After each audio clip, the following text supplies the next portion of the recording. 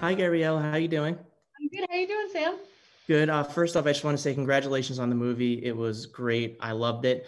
I want to start off by asking, when I was watching the film, the cast, it felt like an actual family. So I was wondering, was the chemistry with everyone immediate, or did it take a little bit of time to actually develop that as the filming process went on? They're pretty, I think they're adept as actors at getting to sort of a natural, authentic place. But I also think that they are much more down to earth, I think, than like, they're big, fancy, shiny actors, but they don't see themselves that way. And I think, like, in a way, that was part of it. They're just really natural around each other. They're very grounded people. And I think that sort of informs how they felt like your friends, or they felt like people you wanted to hang out with. I think that's just sort of them naturally in a lot of ways. And what was it like actually shooting in the actual town? Did it add another layer of maybe realism, or kind of just a level of, okay, we have to get this right. We have to make sure that we live up to this story. I did, I kind of talk about it. Like, yeah, for me, it was nerve wracking in a lot of ways. I felt like we would, like, Nicole's everywhere. Nicole's everywhere in that town. I mean, people would stop Dakota in the street and talk about these iconic red shoes that Nicole would wear. And like, I got stopped when we were on location scouts for people to just sort of pull me aside and tell me like what Nicole meant to them. And so it was just like this beautiful heaviness, about the town.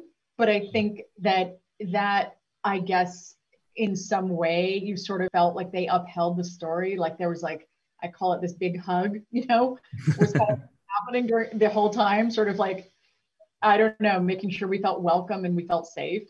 So it ended up being kind of this magical place to be working in. Now, what is it that draws you to films like this? Because your previous film, Megan Levy, is also based off of a true story. So what draws you to want to make these true stories and bring them to the screen? I think I think part of it is that you naturally know how to tell them. I guess from I think a lot of documentarians feel this way. It's sort of like we know what real looks like, um, because we've just lived in that medium, that like we sort of are like, that is one tool in the kit, right? Like where we're just like, I know how people are and how they say things. And when they're, a line feels like that someone has waited their whole life to say that line, then you're just sort of, you know what I mean? Then you're like, well, that's probably scripted, and that's probably kind of not what people say natural. That's aspirational. You know what I mean? That's what you hope you will say one day. And so like I kind of know instinctively the difference, and I think a lot of people do, but I guess that's the thing about this story and about things like Megan Levy and everything, is that you just you have to make it feel real, because if you can't make it feel, you can't if people can't find access points into it, then you haven't really done your job. And so, like, you have to make these people accessible and the story accessible by making it feel as genuine and as much like what the real thing might have felt like as possible. Now, how are you able to balance the level of emotion and balance the comedy aspect to make it, okay, we want some levity here, but also at the same time, we want to drive home this deep emotional impact of this woman slowly losing her life as the film progresses? Yeah.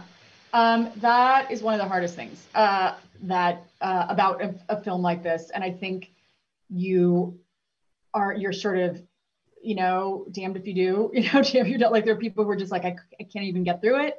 Um, I was just looking for something happier, like, whatever. Like, this is so heavy and unbearable in terms of the subject matter. And then there's people who are just, like, they're the way they imagine grief and the way they imagine this kind of stuff is really dark and sort of gritty. And so I just tried to do both. I sort of like, and I tried to do, and this was Brad really in the script as well, but just trying to kind of find this like you're threading a needle constantly, just like, okay, you push people too far and now it's almost unbearable. We've got to bring him back. You've got to bring him back. And so it's, it's a dance you do on the day. It's a dance you do in edit, and you just want as many people to stick through it and kind of take the roller coaster. It's like, okay, you go up, and it's like, oh, but like the down is going to be great. You know what I mean? And we promise we'll take care of you. Like, we promise you're safe in our hands. And that's what we try to do.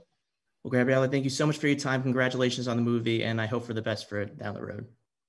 Absolutely. Thank you so much, Sam.